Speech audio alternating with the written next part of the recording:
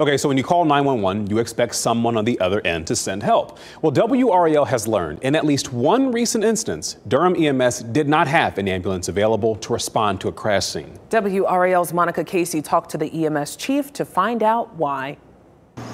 Broadcastify radio traffic shows a back and forth between dispatchers and first responders on a busy Tuesday night. Engine 1, ops 2, no medic available. Durham EMS Chief Mark Lockhart tells me an EMS supervisor was first to arrive on Holloway Street where 2 people were shot. An ambulance arrived 3 minutes later. A Durham police officer responding to the shooting was involved in a crash with another vehicle nearby. We'll keep one medic unit with you, and then I need the other medic units to attend Holloway and Hyde Park. Chief Lockhart told me no ambulances were available, but an EMS supervisor did respond, and an ambulance was diverted from the shooting to the crash.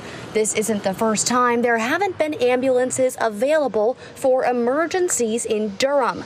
Less serious 911 calls had to be put on standby in July of 2022 and again in August. Chief Lockhart tells me last summer there were 25 vacancies. He says 11 recruits started in an academy on Monday, and the department now has 18 open positions. Chief Lockhart tells me this is a function of increased demand versus supply, essentially being stretched thin.